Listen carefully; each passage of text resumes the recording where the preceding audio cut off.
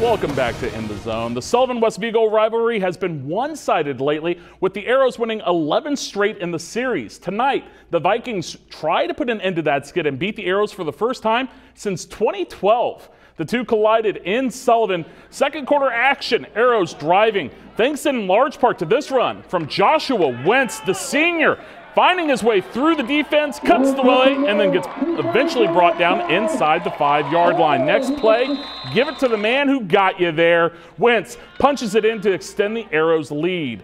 Later in the second now, Vikings trying some trickeration here, but the Arrows, they have it scouted out perfectly as Seth Pirtle hauls in the interception for Sullivan. Ensuing possession now, Rowdy Adams, he's looking for that death blow deep downfield, but the Vikings have it picked off. Tyree Cuffle steps in front for the interception, but the Golden Arrows end their regular season on a high note as they beat West Vigo and extend that winning streak 42-6.